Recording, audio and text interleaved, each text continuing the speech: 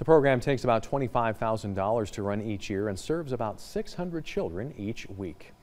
Well, the fire department honored one of our own earlier today. Great Falls Fire Rescue presented MTN's Margaret DeMarco with the International Association of Firefighters 2017 Media Award for Best Television News Story. The award highlights Margaret's work reporting on Montana's lack of occupational disease coverage for firefighters.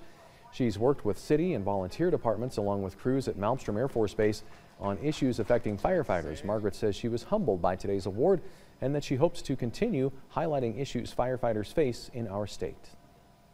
As a journalist, you don't do the stories for awards. You do them for the people. And to be recognized, that's amazing, but I feel like it's not my hard work that's being recognized. It's their stories that are being recognized. It's Jason's in Billings and Jason Baker out of Great Falls, and it's not me, it's them. Margaret also received the Daughters of the American Revolution Media Award in November for her reporting on active duty military members.